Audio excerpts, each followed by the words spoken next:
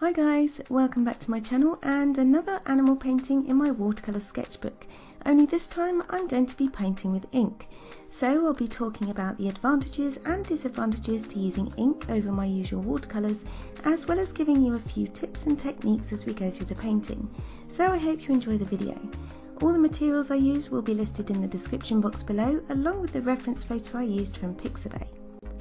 After last week's looser sketchbook painting of a peacock, I wanted to try out a more detailed painting focusing on the peacock's face, so that's what I'm doing today.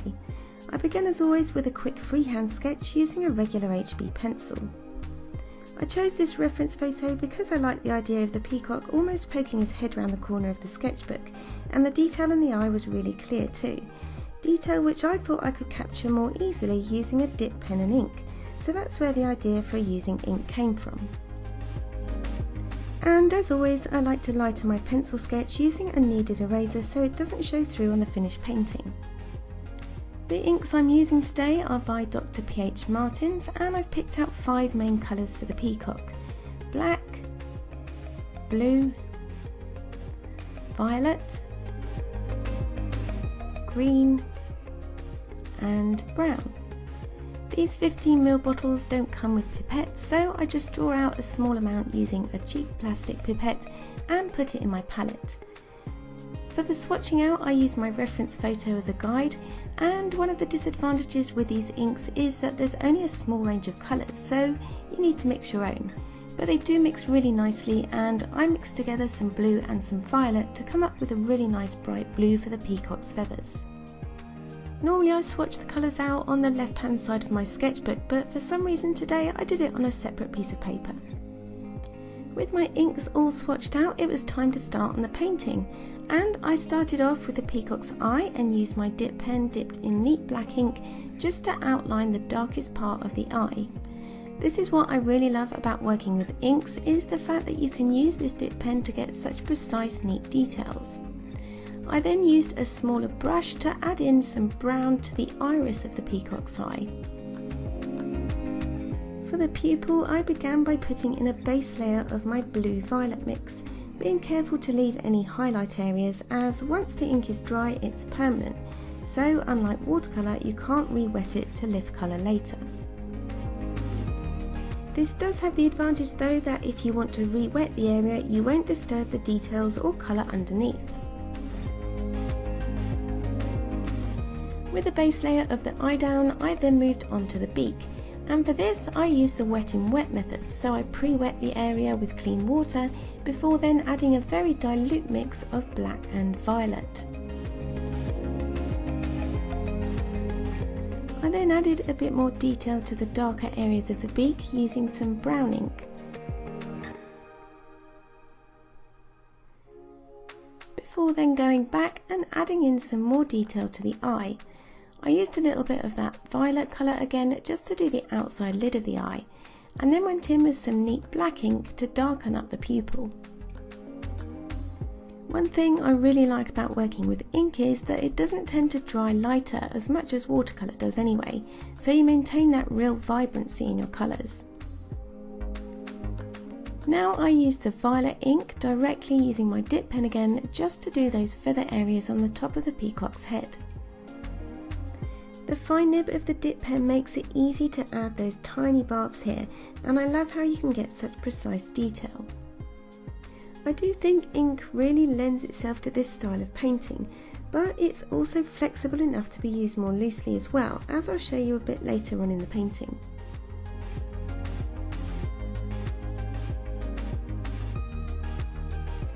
For the peacock's head, I was going for a softer look, so used the wet in wet technique, pre-wetting the paper with clean water before dropping in some of that blue-violet mix.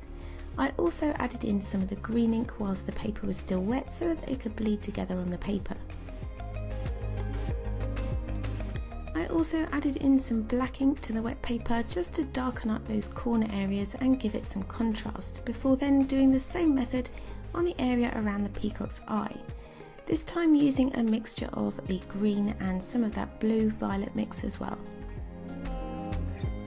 And whilst I do have a much more limited range of colours with these inks compared to my watercolours, I do find they mix together really well and really easily to give you whatever colour that you need.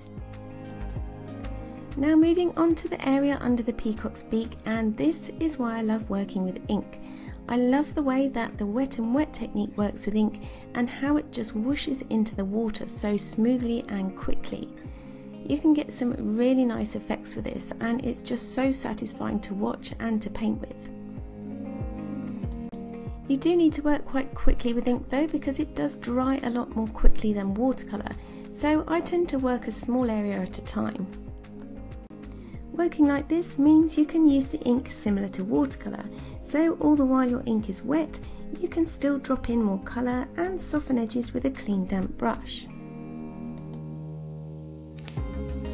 For larger areas like the neck of this peacock, I switch up to using a water brush, and this gives me the option of quickly adding clean water if I need to prevent any harsh edges and to keep the paper wet. I use short flicky strokes with the brush and work in the direction of feather growth, pulling out some smaller feather details on the dry area of paper outside the bird's neck. I also start to drop in some darker blue-violet mix onto the left-hand side of the peacock's neck where there is more shadow. And then I carry on moving further down the bird's neck, adding more water and then dropping in ink. And this looser style was what I was talking about earlier on in the video, and why I think painting with ink is so versatile. You may have to work a bit more quickly with it, but it's a lot of fun and you can really take advantage of its permanence when dry, as it makes layering easy.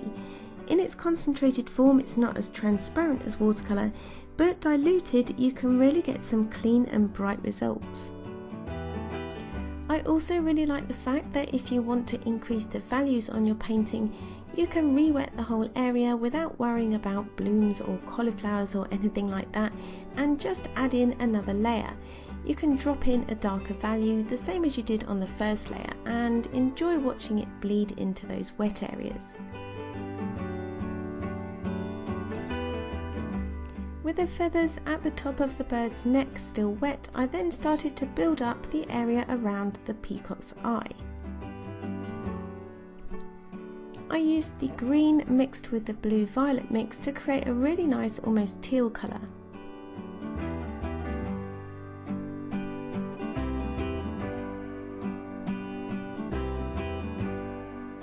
I then added some of this to the top of the bird's head by its beak, and blend it into those blue feathers around the back of his head.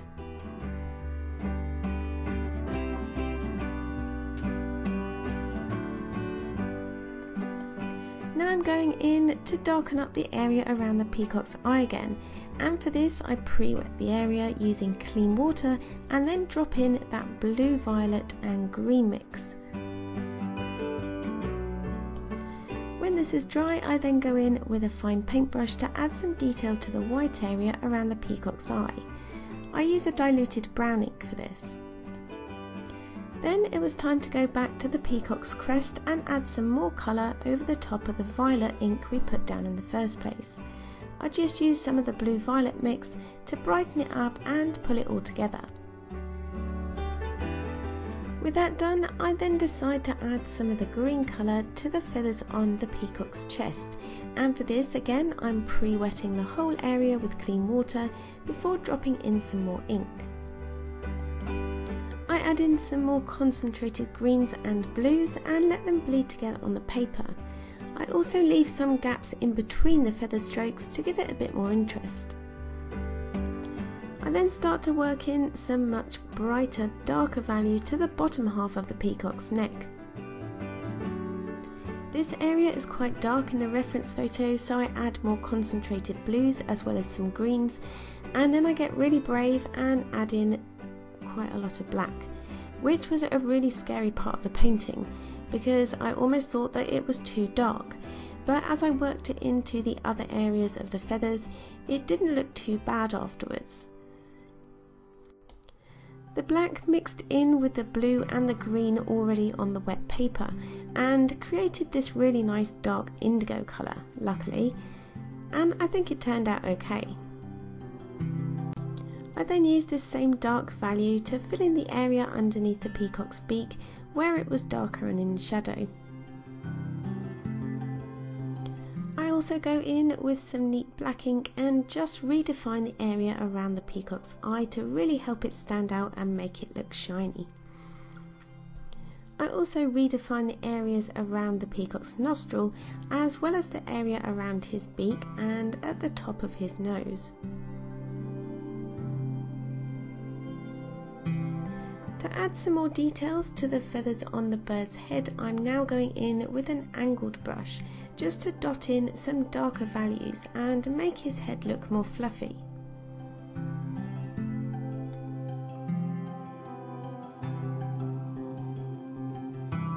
I extend this darker shading around to the area where the peacock's crest is, just to kind of blend it in and look like they're really coming out from the back of his head.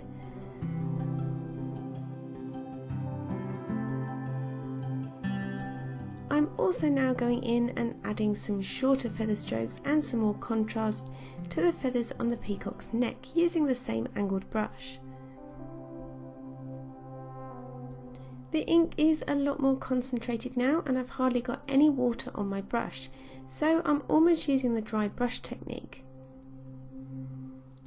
I just thought it would add a bit more contrast and a bit of texture and make those feathers look a bit more interesting.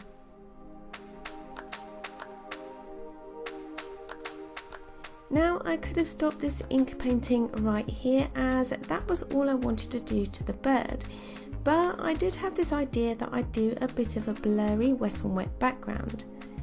And I very much think that if you get an idea, you should always go with it, otherwise you'll always be left wondering what if. So I decided to use some yellow ochre and dropped it into a wet background to create this really blurry look. I also dropped in a mixture of the yellow ochre mixed with the blue ink to get almost a sap green colour. I also dropped in some splodges of yellow ochre as I thought this was a really nice contrast to the more precise and detailed painting of the bird itself. I then went back with my dip pen and some neat black ink to fill in a few last whiskers and some details around the white area of the bird's face. And I have to say I'm really happy with how this turned out, and it's not often I say that, so if you haven't ever tried painting with ink and you have the chance, you should definitely give it a go. Painting with ink is similar to painting with watercolour, but there are some obvious differences too. Ink's permanence being the main one, but just by knowing the differences you can take advantage of them. You can use similar techniques as with watercolour as well, so it's a really flexible medium to work with, and after today I feel really inspired to use it again. I also think it would be nice to try ink together with watercolour in the same painting, and that way you could get the best of both worlds. So let me know what you thought of this peacock. I hope you enjoyed the video and found it helpful or interesting, and if you did, please give it a big thumbs up and consider subscribing to my channel. Thank you so much for watching. I hope you have a great week. Take care and I'll see you in the next one. Bye!